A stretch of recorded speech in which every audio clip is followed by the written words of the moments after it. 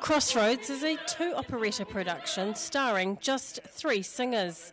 The operettas Mr. Polly at the Potwell Inn and Ticket 66 are described by the stage director as wonderful comedies that tell good stories set to good music.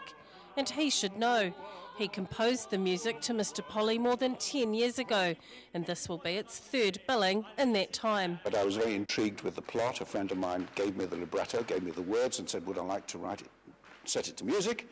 And I had a lot of fun doing that because it's such a nice story and the characters are very clear and there are lots of comic situations. Having 2 operas, one after the other, can be challenging for the performers. They're not just singing, they're also acting to get laughs. And opera singer Matt Landreth says that it can be quite physical.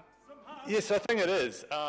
Also combining with the mental toughness of singing an opera as well. It's a lot of people describe it as singing a full opera as possibly running a half marathon or something like that. I try and keep as fit as I can in my downtime, so it helps a lot if you are fit. Landreth is from the South Otago town of Owaka and grew up singing in choirs.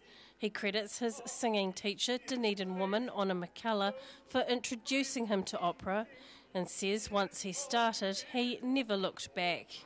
It's not something I ever saw myself doing, it's just something that I enjoyed as a hobby, and things started to go well for me, and I thought this is something I could do for a job. Yeah.